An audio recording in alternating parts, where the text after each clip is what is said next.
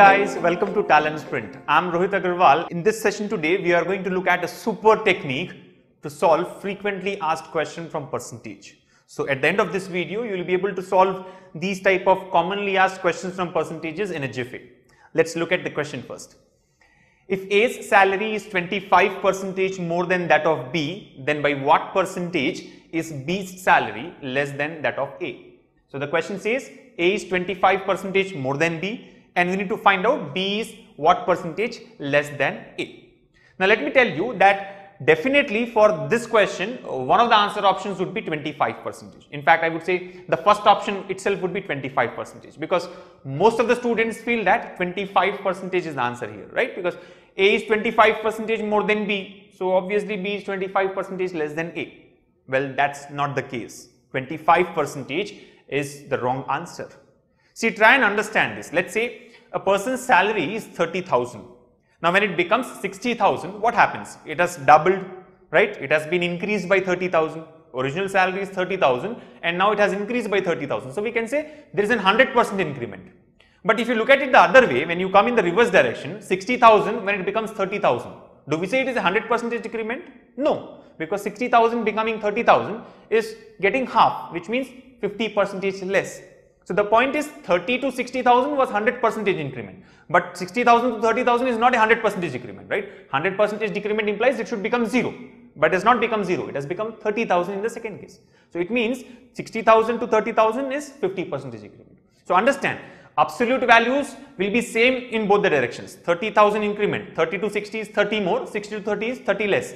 But percentage wise, it will not be the same, right? 30 to 60, 100% more. 60 to 30, only 50% less. So that's the point here, which means 25% cannot be the answer. So how do we do this question? How do we solve this question? See, A's salary is 25% more than that of B.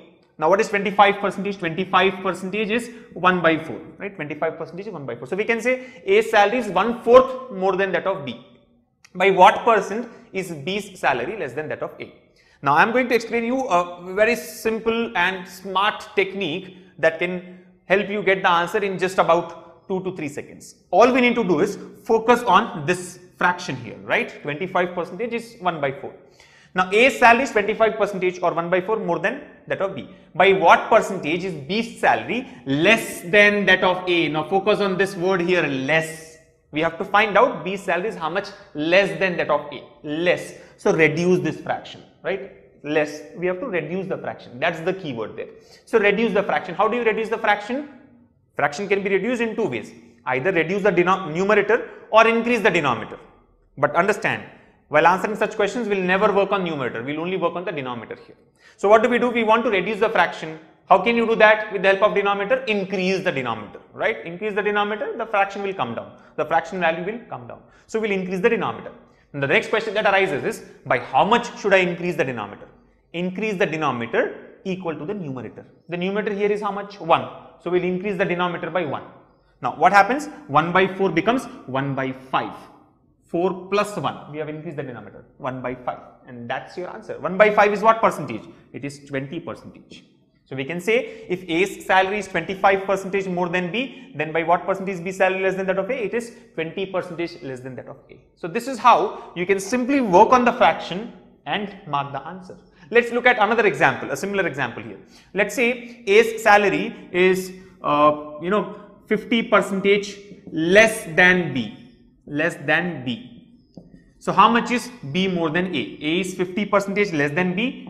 B is what percentage more than A? B is what percentage more than A? How do we do this?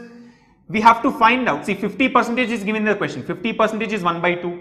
Now what do we need? B is what percentage more than A? How much more than A? You want to increase this. It was less, we reduced. More, increase. How do you increase a fraction?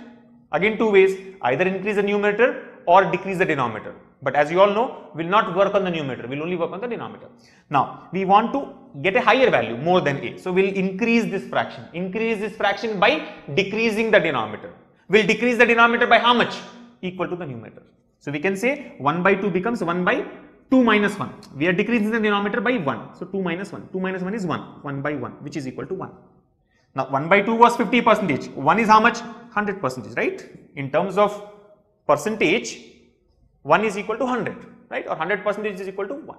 So this is how we can work out based on fractions to solve such questions. And I'm sure it wouldn't take more than 3 seconds for you to mark the answer once you have understood the technique. So practice on a few more questions based on this super technique to solve this commonly asked question from percentage.